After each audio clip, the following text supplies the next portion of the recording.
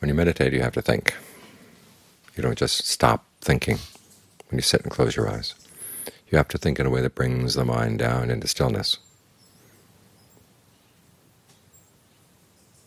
And the type of thinking the Buddha recommends is called yoniso manasikara, appropriate attention, looking at what's going on in your mind and pulling yourself out of your thought worlds so you can look at them, see where they're coming from, where they're going.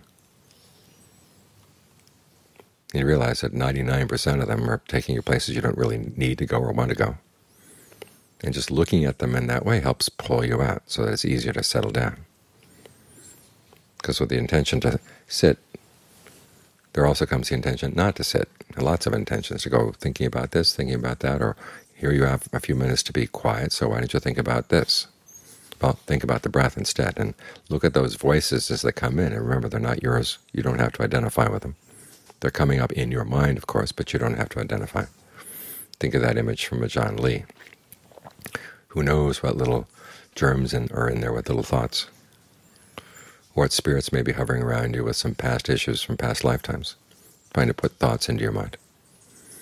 In other words, learn to view your thoughts with a little bit of skepticism. And look at them from the point of view of, okay, is there stress here? If there's stress, where is it coming from? What am I holding on to? Where is this going to lead to? Is this a thought that's going to create more stress, more problems in the future?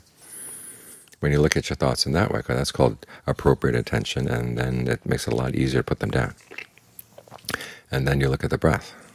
Appropriate attention here means, how do I cultivate the breath in a way that gives rise to greater concentration? Because that's the duty with regard to the path. So behind all this pattern of thinking, of course, lie the Four Noble Truths and the duties that they have. So remember, when you're sitting down here, there are ways you can think that actually help apply the Four Noble Truths to what you're doing and get the mind into concentration. You don't wait until the concentration is good and then think about the Four Noble Truths. They're there in the background all the time, and they're there to be used all the time, both to deal with unskillful thoughts and to develop skillful thoughts in their place. And the skillful thoughts will finally then bring the mind to a state of concentration where it's really still. That's called using these teachings for their intended purpose.